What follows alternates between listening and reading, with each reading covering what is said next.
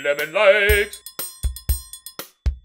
Hey, welcome to another Lemon Likes.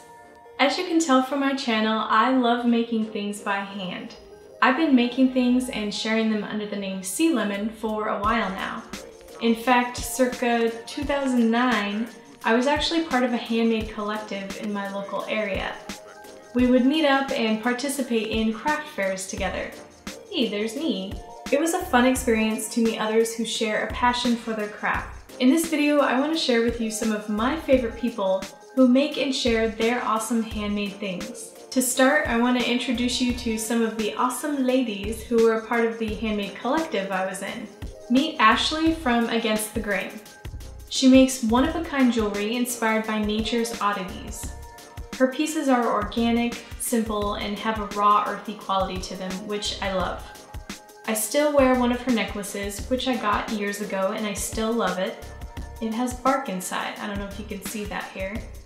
You can find more about Ashley and her jewelry at ashleyweber.com. Next, meet Jennifer from Sighfoo.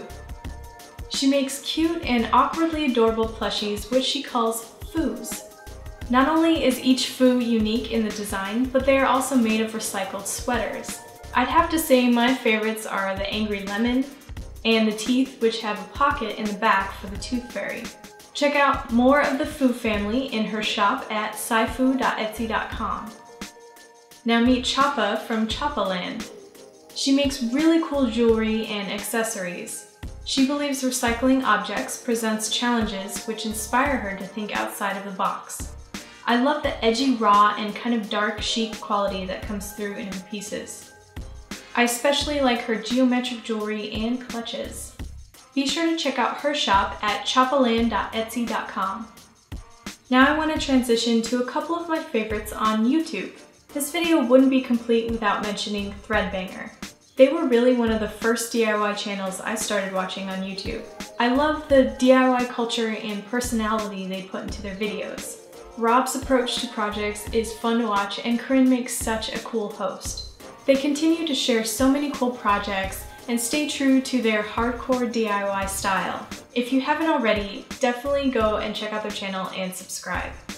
A new favorite channel of mine is HGTV Handmade. It includes some of my favorite YouTubers and introduced me to some new ones. This channel has a new video almost every day of the week, each hosted by one of the crafty ladies in the group. I actually knew about Meg from watching Threadbanger and following her own channel, Meg Allen Cole Crafts. I had been following Karen's vlogs and also knew about Julia from Simple DIYs. So when I saw that they were all in this new channel of handmade awesomeness, I had to subscribe. It's introduced me to more of Marianne's crafts, who I was actually in a collab with, and you can check out that playlist here, and a new favorite DIYer, Ann Lee.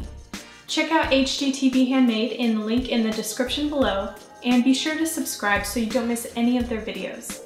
I really admire all the creative people mentioned in this video. It's inspiring to see people who have stood by their craft and continue to put love into the things they make by hand. I encourage you to check out all the people mentioned in this video in the description below. If you like this video, click that like button, and if you haven't already, be sure to subscribe to my channel, Sea Lemon. You can also check out these lemon likes here, and of course you can find DIY videos on my channel. And for more Sea Lemon, follow those social links listed right there below.